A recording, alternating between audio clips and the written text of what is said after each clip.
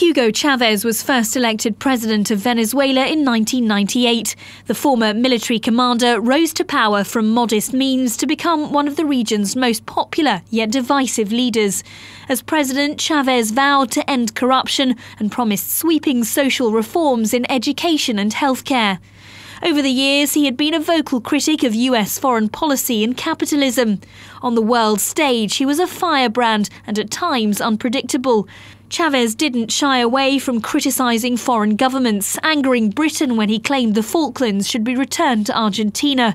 At the 2006 UN General Assembly, he told the audience the devil came here yesterday when referring to George W. Bush. He made the sign of the cross, saying he could even smell sulphur.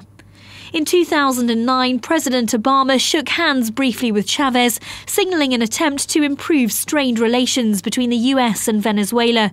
He was never camera-shy around other world leaders, meeting Russia's Vladimir Putin, Iran's Mahmoud Ahmadinejad and Syria's Bashar al-Assad.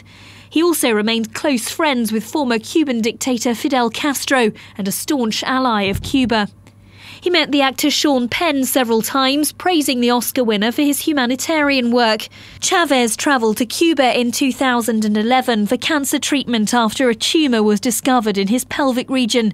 Despite claiming to be cancer-free in July of last year, he was forced to undergo more cancer treatment for a fourth time in December.